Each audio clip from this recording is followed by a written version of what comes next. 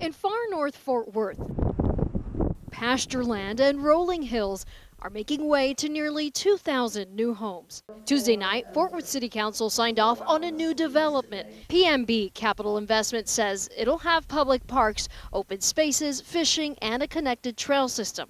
It'll be southeast of the intersection of Morris Dido Newark Road and Bonds Ranch Road. The development would sit next to the proposed Eagle Mountain High School, a sign that far north Fort Worth is quickly expanding, but not everyone is on board with that. We have to slow this down.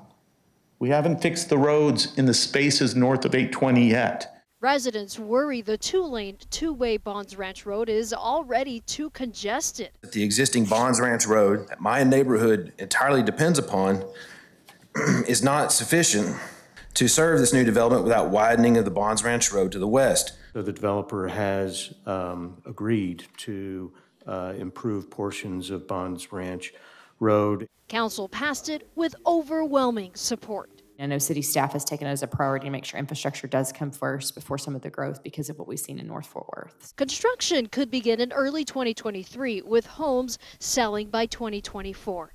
In Fort Worth, I'm Adriana De Alba.